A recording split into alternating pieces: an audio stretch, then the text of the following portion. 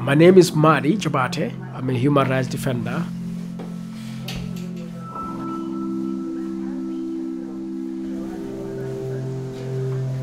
Yeah.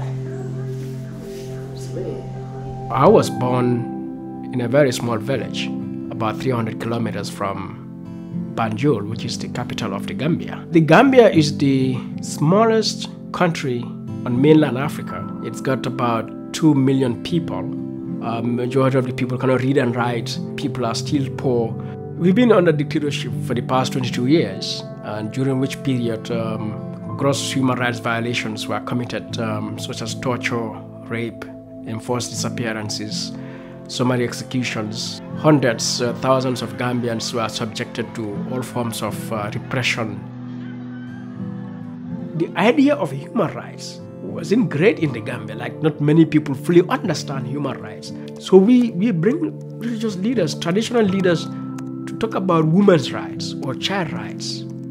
If you love your daughter, why don't you want your daughter to have education? You know, to have a loving husband, to have respect in the society. Don't you want your daughter to become a successful businesswoman? We raise these things so that people begin to realize at the end of the day, everything is about the individual, about us. When you do those kind of things also, the government doesn't like that. And you know, when the people are empowered, one, the people can vote them out. Or number two, the people can even rise up to protest. And those in power, they don't want anything to threaten their power. As a human rights defender, I've undergone some threats. Sometimes you really feel scared because at the end of the day, I'm like, okay, I have kids, young kids. It's a reality that you can be arrested, you can be killed. Now, who takes care of your kids? My very nature is such that, I just couldn't keep quiet. Yeah, because, I just can't help it. I mean, I have to speak up against injustice.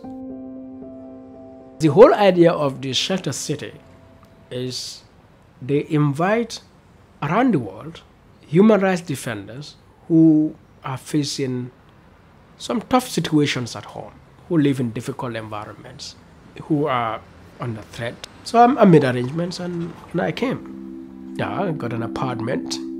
I like Groningen so much. I like the waterways. There is this kind of staircase and, you can go up the staircase and face this big square, people moving across it and on bike and, around it, restaurants. And I just like to go there and think. I was supposed to stay for 3 months, but I ended up staying for 1 year or 1.5 years, simply because of events back home. It wouldn't be safe for me to go back.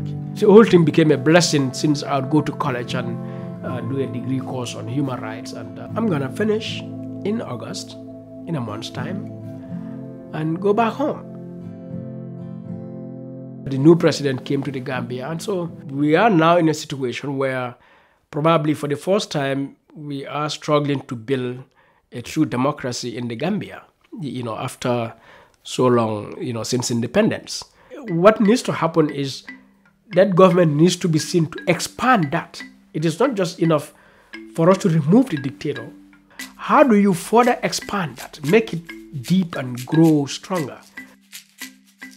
I think my kids, I have 6 daughters and one boy. So I told them when I come, I want a huge kiss and a big hug from each of them.